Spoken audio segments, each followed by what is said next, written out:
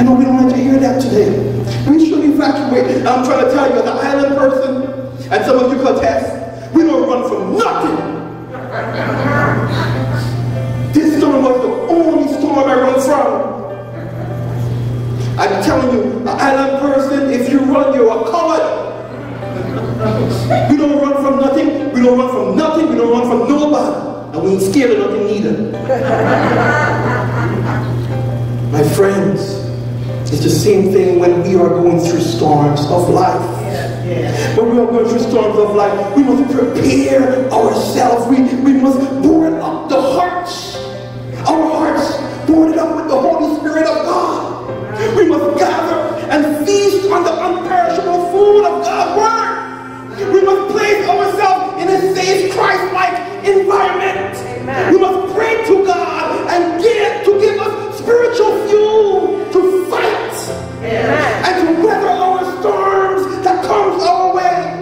And when the storm is too great, when the storm is too dangerous, when the storm is too heavy, when the storm is too strong, we must evacuate to Jesus Christ, who will always fight our storms. We should evacuate to Jesus Christ, who walks on water. We should evacuate to Jesus Christ, who tells the storm, peace, be still. Amen. Amen. Yes. We must evacuate to Jesus, who will protect us.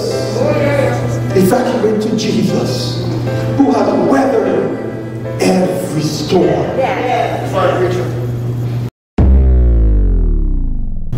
God, in His grace, allowed Noah to build an ark of safety. And He allowed Noah to be a witness to the whole entire world. Noah was a witness to the world. And the witness that Noah was to witness to everyone is to let the whole world know that God was upset. God have heard the cries of those who are innocent, and God have seen their wickedness. God have seen the actions of men. And God was going to send a flood to wipe out all those who are wicked, to cleanse the earth. Church, I must tell you today, is the earth wicked right now? Oh, mercy. Even during the storm, there's crime. Even during the storms, there's breaking in. Is our wickedness heading up to the nostrils of God today? Yes. Yes. It's a storm that is coming at the end when God bursts that sky. You see, the grace in Noah's witnessing is this, that even though God had already said that He was going to destroy this world with a flood, Noah was to witness to man so that they could repent. Yes, yes. All they had to do is repent and go back into the ark of safety.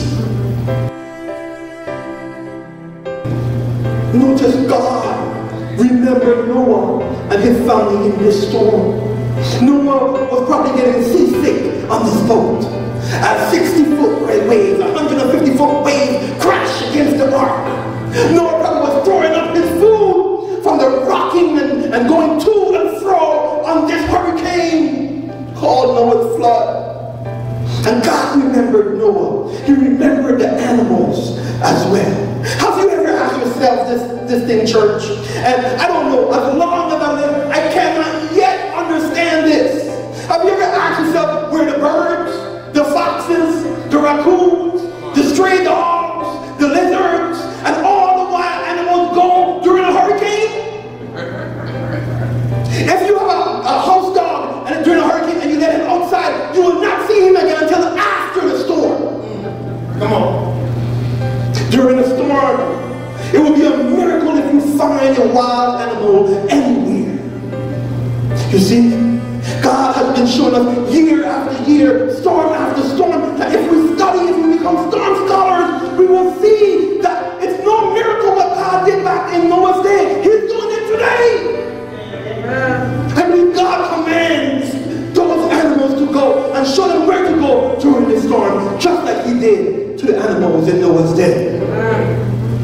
So if God, church, if God can remember birds, church, if God can remember lizards, if God's church, if